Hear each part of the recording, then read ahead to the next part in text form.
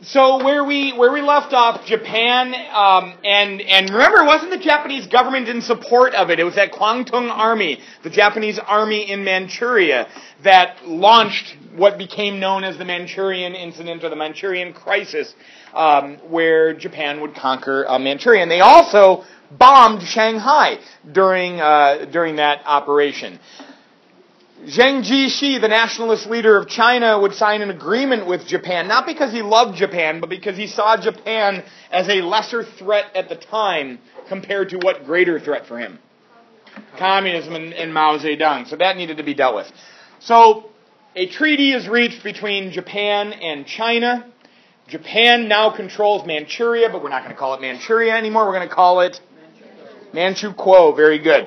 And here we go. Now we're pushing through the 1930s. Now this is not a good time for Japan. It's not a good time for their economy, the Great Depression, and it's not a good time for political stability in Japan.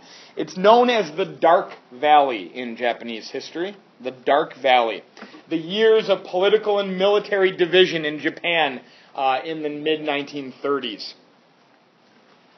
Not only is there competition between the military trying to gain more control of the Japanese government, but there's also within the military itself rival factions that evolve, that have different viewpoints as to what Japan's military should be doing in the years to come.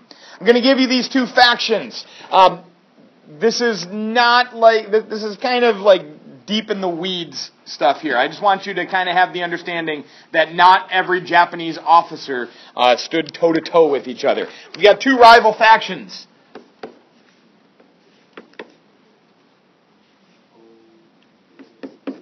The Kodoha and the Toseiha. Kodoha is known as the Imperial Way. And Toseiha is known as the Control faction. But that's still impossible to memorize or to remember for us. That doesn't mean much. So let me give you a little bit more. Both of these factions thought the Japanese military should have control of the government. These guys, the Kodoha, were like the radicals. They saw like a radical overtaking, maybe using violence, like a coup d'etat, as the way to take control of the Japanese government. All right? These were the radicals. They thought like violence could be used to take over the Japanese government. They also saw the Soviet Union as enemies. The Kodoha saw the Soviet Union as the chief rival to the Japanese state, and that the Soviet Union needed to be dealt with. Whereas the Toseiha, they also wanted control of the government. The military wanted control of the government.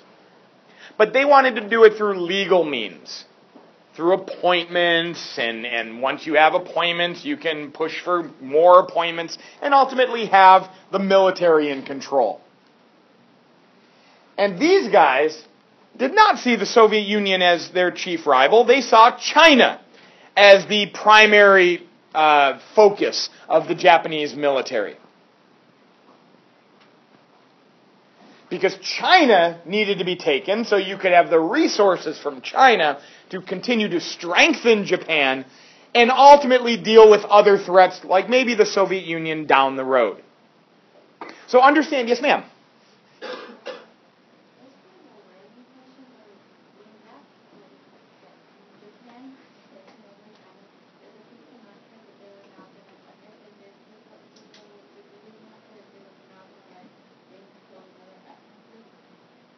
When you say the people, who... Oh yeah, there was a ton of it, but they weren't thinking... This wasn't like so the Chinese people would now become a part of your country.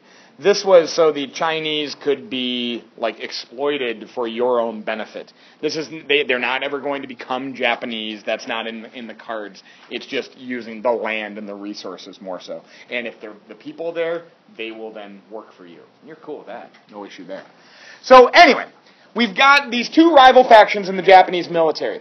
And it's important to bring these two factions up because they lead to a lot of the political crises that Japan will deal with in the 1930s.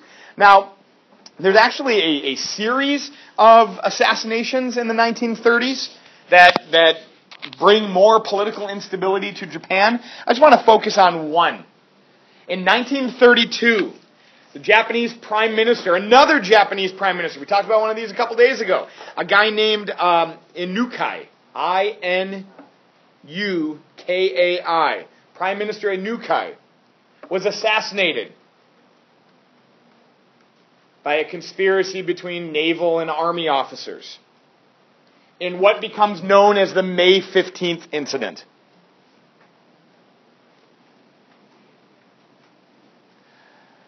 But when these officers were put on trial, the public, who's like reading about the trial in the newspapers and whatnot, the public is offering widespread support for the military and the conspirators.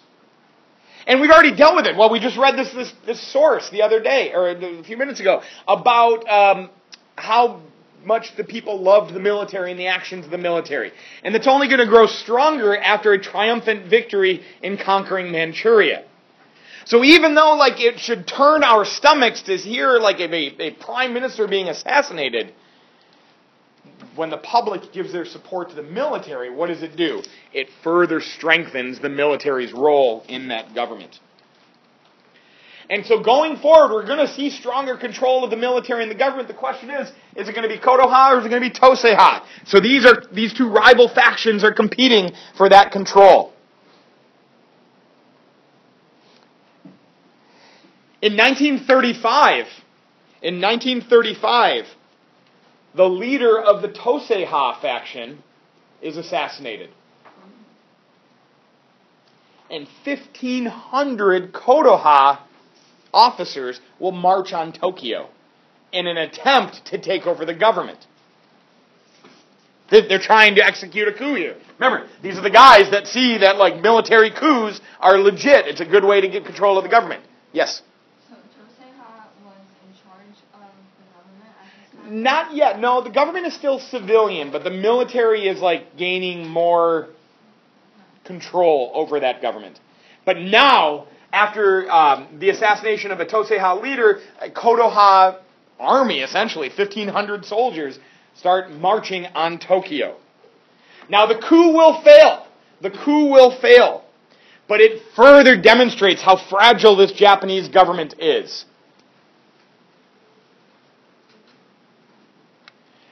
But following this coup, the Kodoha will be discredited and the Toseiha will be on the rise.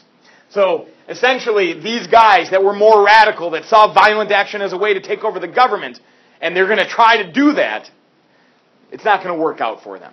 And the Toseiha, those that still wanted to control the government, but not through violent radical means, will begin to gain more control in China. In July, yes, or in Japan, pardon me, yes. How did they fail? How did the coup fail? There is still a government, and there's still a government security forces, and there's still a military, and the Kodoha is just one faction of that military. So the Toseiha, they don't want to see this coup be successful. In July of 1937, a guy whose name we're going to get to know very well, Hideki Tojo, he's a Toseiha general. He is named the commander-in-chief of the Kwangtung Army in Manchuria. And with the Toseiha now the more powerful of these two factions, after Kodoha had been put down, but the Toseiha, the more powerful of the two factions, what becomes Japan's primary focus of their military? China. Remember, the Kodoha thought it should have been the Soviet Union. But now that these guys are in firm control of the military, China becomes the focus. And in 1937, he is made commander-in-chief of the Kwangtung Army in July of 1937. Within weeks, that Kwangtung Army and the Japanese military would begin its second war against the nation of China. This is also called the Sino-Japanese War. This is also called the Sino-Japanese War. But you need to maybe remember the year, the 1937 Sino-Japanese War, or you can just call it the Second Sino-Japanese War. You'll see Sino-Japanese War of 1937 versus Sino-Japanese War of 1894, or the first versus the second Sino-Japanese War. War will break out at what is called the Marco Polo Bridge outside of Beijing on July 7th, 1937. War breaks out at the Marco Polo Bridge near Beijing. Now, in your standards, we call it the Marco Polo Bridge incident. The only incident we need to concern ourselves with is this is where the war between the Japanese army and the Chinese begins. Now, there's a little bit of like a story behind it. A Japanese soldier comes up missing. Japan is mad. Where's our soldier? Fighting kind of starts. The next day, that soldier is like kind of back in his barracks. He's okay. Oh, weird. But for our purposes here, war starts at the Marco Polo Bridge. We don't much care about it. Now there's war between Japan and China. Jiane and then Suran. Beijing, China. Yes, ma'am. Yeah. That was just an example of the frailty of the Japanese government at the hands of the military. Military officers trying to gain more control of the government assassinated the prime minister. Yeah. But ultimately, the faction of the assassins, the faction of the coup d'etat kind of guys, they lost out. They lost out. Toseiha controlled it now. So now we have war. Yes, ma'am? So like the purpose of the Second Sino-Japanese War was like imperialistic? Yeah. Yep, take China so you can exploit their resources. So Japan is now fighting in Beijing. They're also soon to be fighting in the southern part of China around Shanghai. And here's a map. So here we have Korea. Japan's over here. There's Manchuria. And now the Second Sino-Japanese War will take the war to what we call mainland China. So Japan is fighting throughout China. They are being supported by devastating air raids from the Japanese Air Force. We begin to see what is going to come in the Second World War when we start to see the mass civilian casualties brought by the Japanese army in China and by the Japanese Air Force. Now, the Chinese nationalist government under Chiang Kai-shek, Chiang Kai-shek. Originally, they're in Beijing. But then they flee when the war begins to a city called Nanjing, or Nanking, you might see it as. And so very soon, that city becomes the target of the Japanese military. Now, the government will flee again to another Chinese city called Chongqing, but Nanking is the one, or Nanjing is the one that history most remembers because of the horrid atrocities of the Japanese military against the civilians of that city. In what is now known as the Rape of Nanking, or the Rape of Nanjing, tens of thousands of Chinese civilians will be raped, murdered, no distinction between women or man or elderly or young.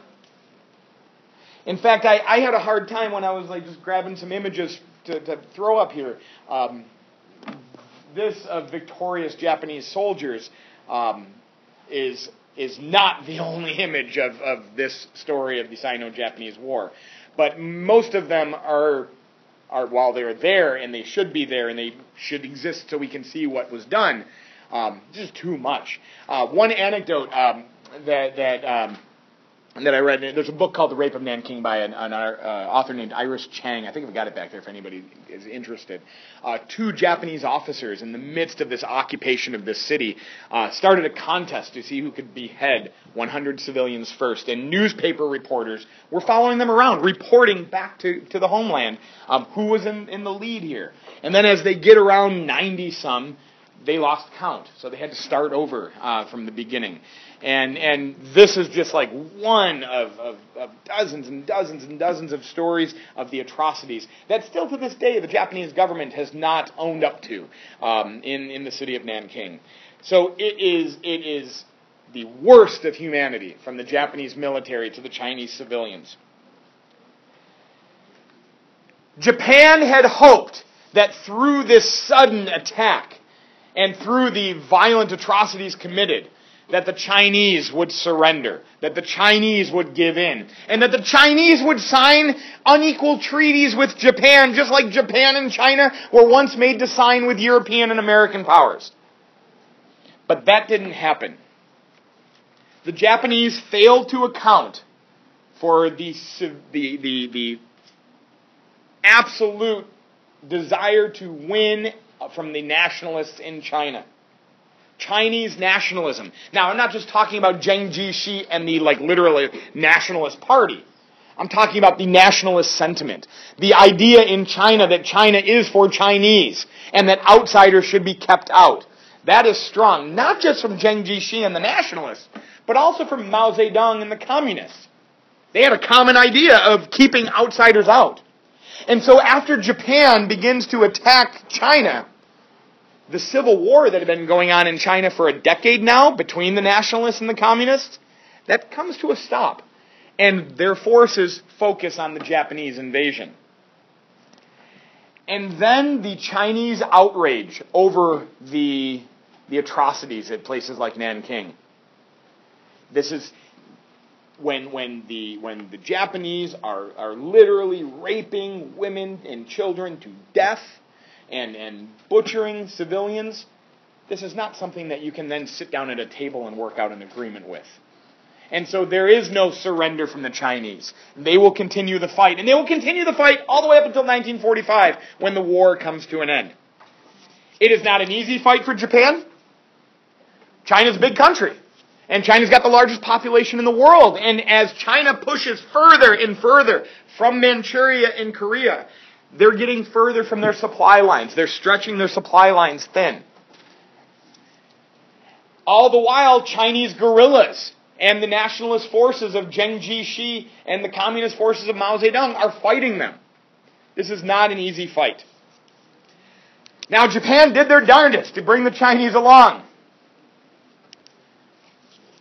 This is a little propaganda piece from the Japanese, where a young Japanese kid and a Manchurian kid and a Chinese kid are all waving their flags and being proud together, standing together in what becomes known by the Japanese, as the Greater East Asia Co-Prosperity Sphere. They were in desperate need of a good advertising agent. The Greater East Asia Co-Prosperity Sphere. Japan wasn't trying to create a Japanese empire, says Japan. Japan was trying to bring greater riches and independence to all East Asia, because Europeans and Americans had long been dominating it. So with the creation of the Greater East Asia Co-Prosperity Sphere, Japan and Manchuria, Manchukuo now, and China can all get together and reap the economic benefits that would come after we drove the foreigners out. China ain't going to buy this, right? This is not going to work for China, especially after the atrocities committed by the Japanese. China does not surrender, as Japan had hoped. As the years press on, the military will exert more and more control over the civilian government. And by October of 1941, that general of the Kwangtung Army that is leading forces into China, Hideki Tojo, he is named the Prime Minister of Japan. So now it's finally happened. We have a military man that is now the leader of the civilian government.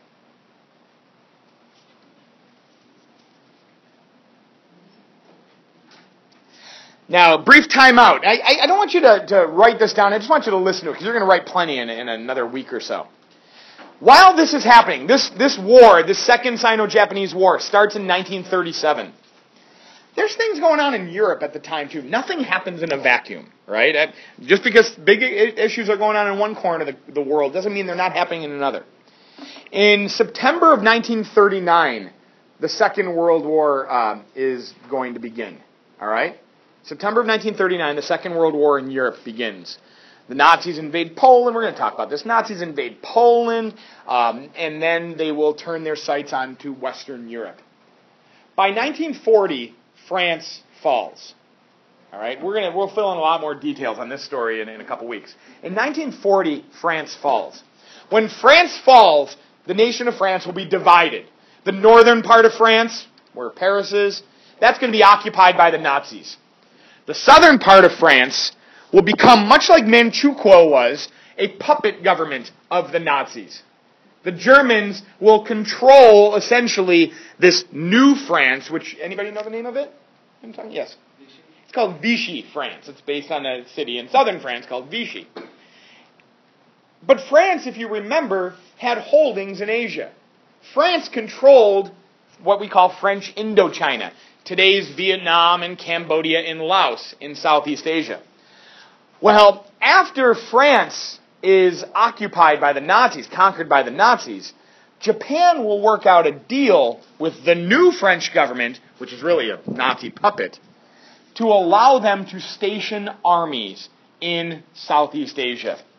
So they can begin to use airfields in Southeast Asia. They can begin to station troops in Southeast Asia. And we can only imagine if you're going to put troops and Air Force down in Southeast Asia, you're eventually going to use it, right? Keep that in the back of your mind. As there's war in Europe, getting rolling, as we've got war in Europe getting ready to roll, Japan will sign on to a couple treaties in hopes of strengthening Japanese prospects once the war comes to an end. First, here's the Japanese and the Germans, there's Adolf Hitler, signing what is known as the Tripartite Pact. Tripartite, three-party, Tripartite Pact. Germany, Italy, and Japan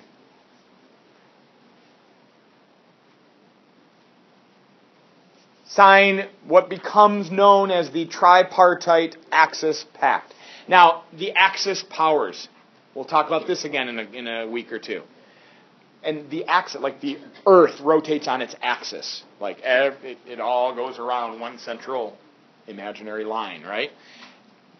So for Germany and Italy, who was the original axis, Europe is revolving around those two, right? Well, now Japan is brought into the fold.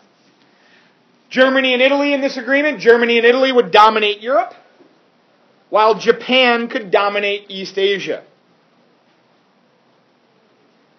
Now, what do the Germans and the Italians get out of this deal? What do the Germans and the Italians get out of this deal? Well, they get an ally in Japan. And this is Adolf Hitler playing the long game. We're talking about 1939 here, right? Adolf Hitler knows, but he's the only one that knows, he knows he's eventually going to go to war with the Soviet Union. It ain't happening yet. It won't happen until June of 1941. But he's eventually going to go to war with the Soviet Union because the Soviet Union has more of what Adolf Hitler wants than any other country, and that's land. So he's eventually going to go to war with the Soviet Union. Well, who borders the Soviet Union in the east? It's Japan now. And so if the Soviet Union had to one day fight both the Germans in the west and the Japanese in the east, then the Soviets would be stuck in a two-front war. All right? Adolf Hitler doesn't have any deep love for Japanese people. He is just as racist and bigoted towards them as he would be towards any non-Aryan. But he needs them. And as we'll learn about Adolf Hitler, he uses who he needs until he doesn't need them anymore. Right? Now, what does Japan get out of this deal? Well, they are promised, once the war in Europe is done, all those European powers that the Nazis are going to defeat, like Germany, or like Britain and like France, of course, that after the war, Japan can have their Asian colonies because Europe is going to be German. Were they promised India? Huh? I don't know that they were promised India, and I'm going to say I doubt that one. I'm thinking Southeast Asia and the Indonesia, what I say, Indonesia from the Dutch. I would highly doubt India. But I don't know that. So that is the tripartite pact. But then to make you scratch your head, but to understand that treaties are only temporary arrangements. In April of 1941, Japan will sign a neutrality treaty with the Soviet Union.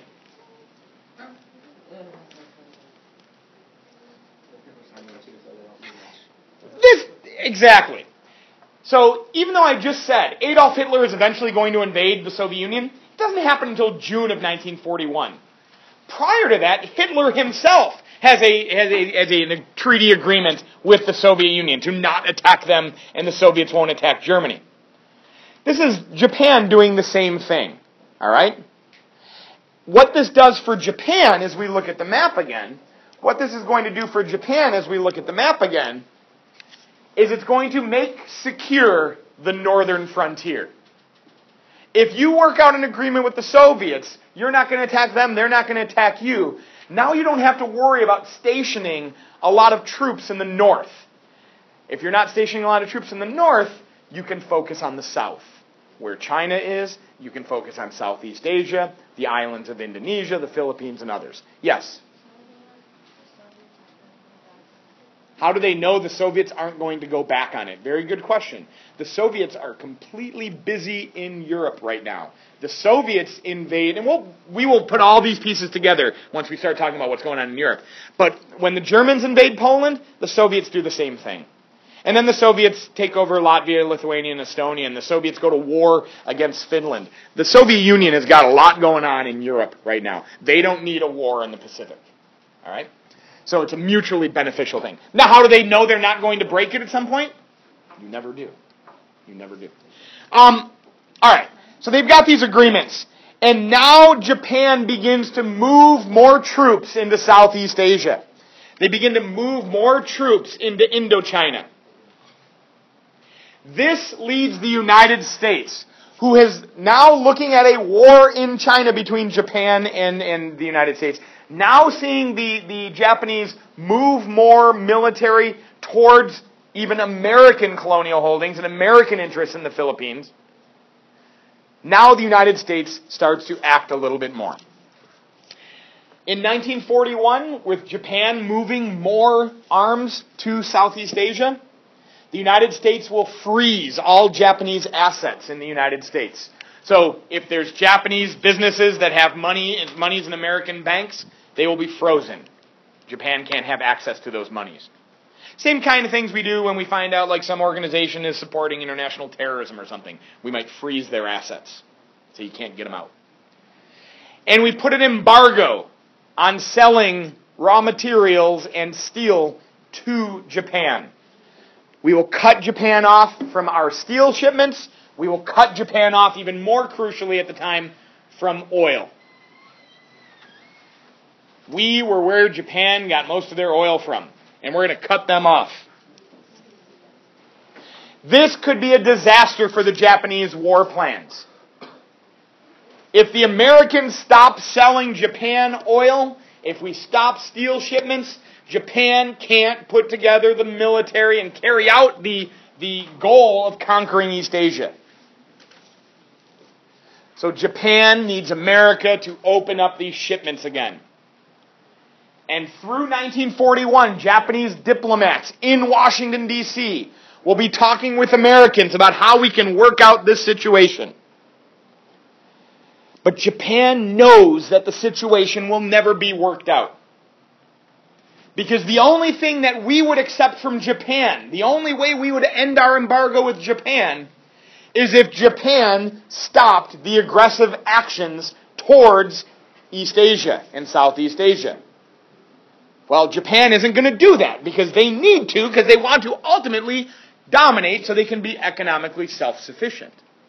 So the only thing that we would accept is the one thing that Japan wouldn't do. And so war was going to come. So even while Japanese diplomats are talking to American diplomats, all the way up until November of 1941, the Japanese Army and Navy are putting together an attack plan to strike at the United States at our naval base at Pearl Harbor. Pearl Harbor is on the island of Oahu in Hawaii. It is the base of the American Mid-Pacific Fleet. Yes? Sorry, how do you spell Oahu. Oahu. It is the base of our Mid-Pacific Fleet. It's pretty much halfway between the United States and Japan. And with negotiations between the Americans and the Japanese coming to an end, with them failing, the Japanese Navy will launch a surprise attack on Pearl Harbor on December 7th, 1941. Japanese bombers and fighter aircraft from aircraft carriers in the Pacific will strike at the U.S. Pacific Fleet in Pearl Harbor. They also simultaneously attack Hong Kong. We'll go back to our map here. They simultaneously attack Hong Kong and Singapore. On the next day, they open up against the Philippines, where the Americans had thousands of troops stationed. They attack Thailand, or Siam as it was known at the time.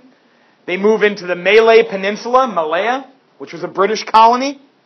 This is Japan beginning World War II in Asia.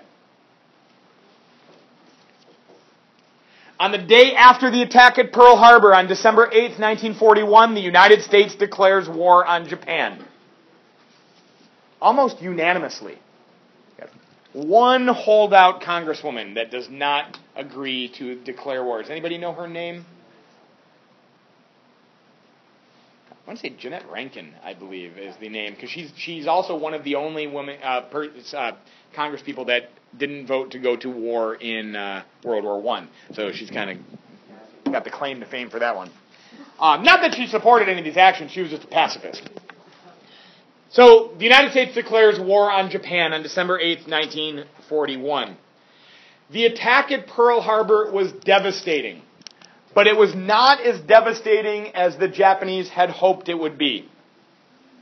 While 90% of the American ships that were at Pearl Harbor were either destroyed or severely damaged, American aircraft carriers weren't in the harbor. And as we're going to hear through the story of the Second World War, aircraft carriers are the lifeblood of navies. All right? Aircraft carriers is how you project your Navy's forces, and you can obviously take air forces with you, beyond your land bases.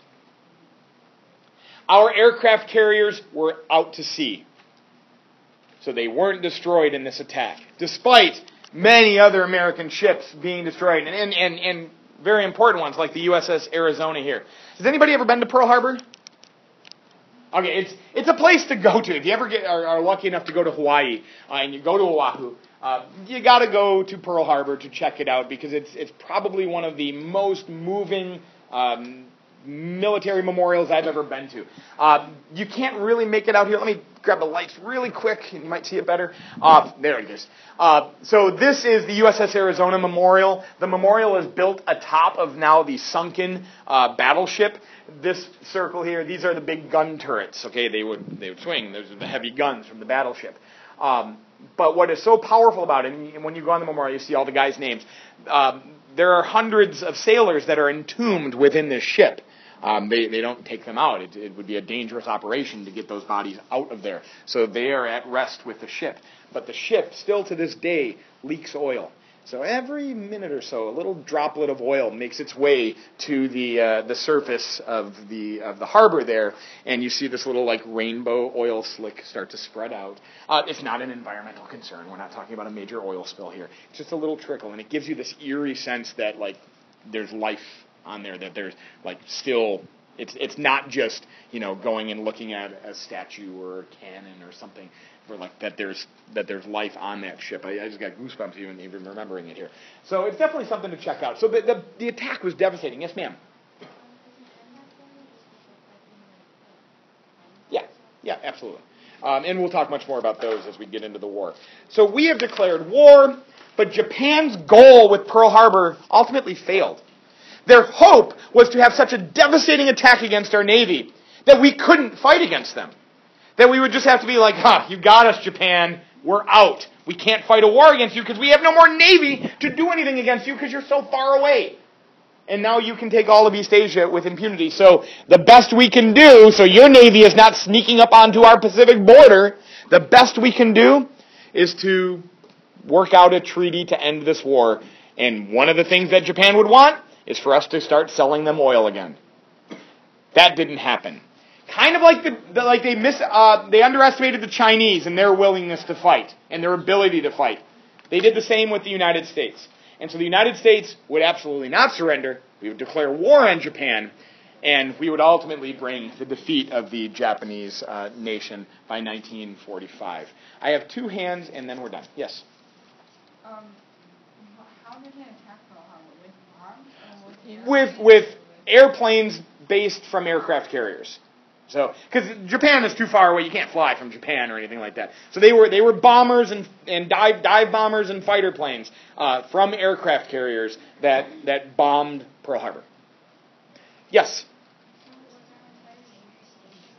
Not our entire Navy, but a good chunk of it. Our biggest Pacific fleet, the base of the American Pacific Fleet was then and is still in San Diego, California. But this was our mid-Pacific fleet. This is where ships would go and refuel, and this was a vital stopping point in the American Pacific Fleet. That is